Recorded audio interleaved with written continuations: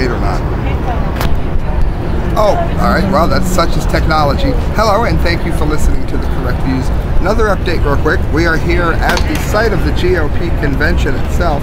As you can see, still a very strong police presence. Been nothing but helpful when you need something. Very patient. Believe it or not, we saw somebody from the convention, like he was out of town, like yelling at the police officer because he didn't like the way he was running traffic. In my opinion, an overbearance wouldn't be good, but this is a good thing. It's good that they haven't bothered anybody on either side. And like I said, compared to Monday, things seem to have died down greatly. So we're going to make a few rounds, see what people have to say, and if anything is worth filming, you'll get more updates. If not, that's where we are here on the Correct Views here at the GOP Convention.